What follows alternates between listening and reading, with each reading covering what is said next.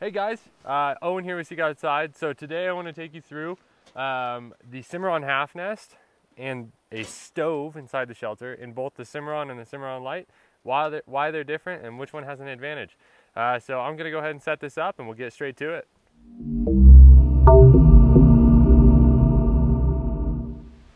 Alright, so as you can see, we have our half nest set up here. I opened up both doors so it kind of gives you guys a better perspective.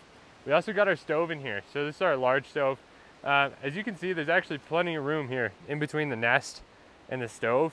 And that's why I'll tell people, if they ever plan on using a nest with a stove at the same time, half nest with a stove and a Cimarron, that a standard is going to be your better bet.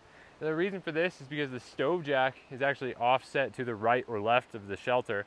So if you put the nest on the side that doesn't have the stove jack, then you actually have all this room. And you can even offset this a little bit, right?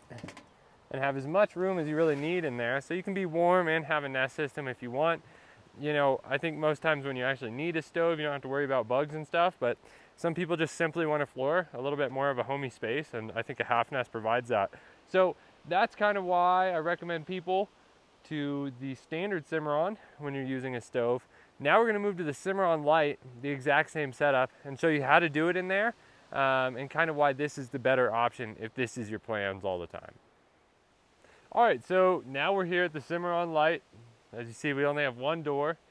And what you can see is if you come in here, we have our half nest set up and we don't have a whole lot of clearance right here in between our nests and stuff. I wouldn't feel super safe using it as it lies. And the reason for this is because the stove jack sits directly back here, which is extremely advantageous when you're using it for two people in like a hot tenting situation.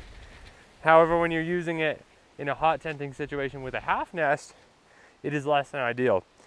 So your one real option right here is to do an offset method with the stove and stovepipe. And so I'll come in here and it's really as simple as, and you got to be really cautious here and make sure everything is sealed off and stuff. But you're going to offset it here an inch or two, get it pretty central. You don't want it to get too close to anything else in here.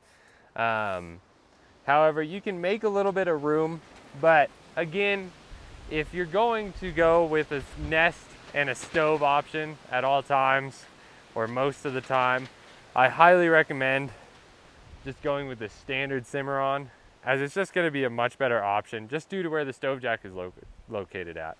So I hope this video was informational, you guys. Kind of shows you which shelter to buy as far as if you're running a stove with a nest or if you aren't running it with a nest.